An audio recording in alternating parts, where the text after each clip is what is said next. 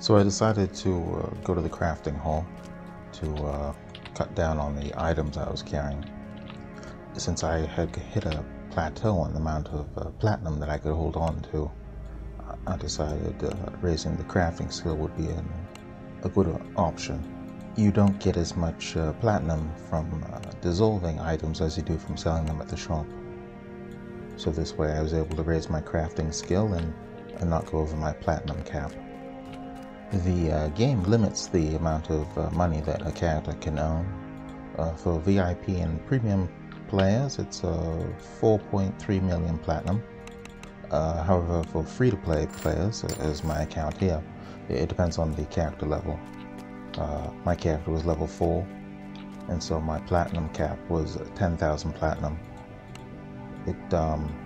At level 1, you have 1,250 platinum as your cap, and then the limit doubles for every level you gain until level 13, at which point your cap is the same as VIP and premium players.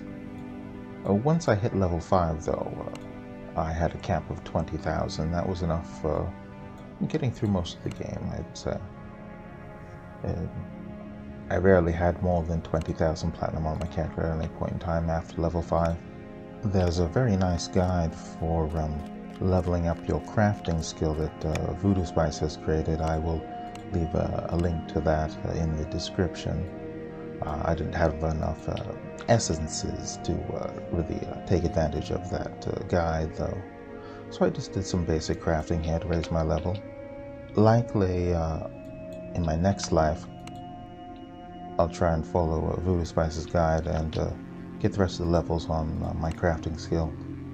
I should have enough funds at that point that I can buy some of the larger stacks of essences off the auction house. I also purchased one of the medium soul bags. I have soul stealing on a ring and soul stealing on some armor that I'm wearing, and so quite often enemy creatures will be destroyed and turned into soul gems.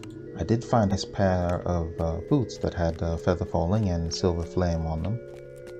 That gave me a +4 hallowed bonus and a +4 sacred bonus to my turn undead ability.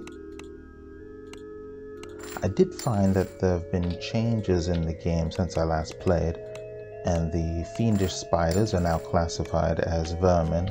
They used to be classified as magical beasts, and you could use your turn undead on them if you were part of the animal domain.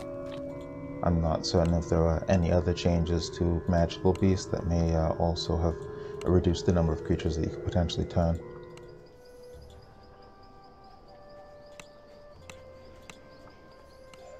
Here, after I took level 5, I decided to reset my enhancement trees to focus more on damage dealing with the Divine Disciple tree. But I did still put some points into Radiant Servants so that I would be able to continue to turn undead at an equivalent level.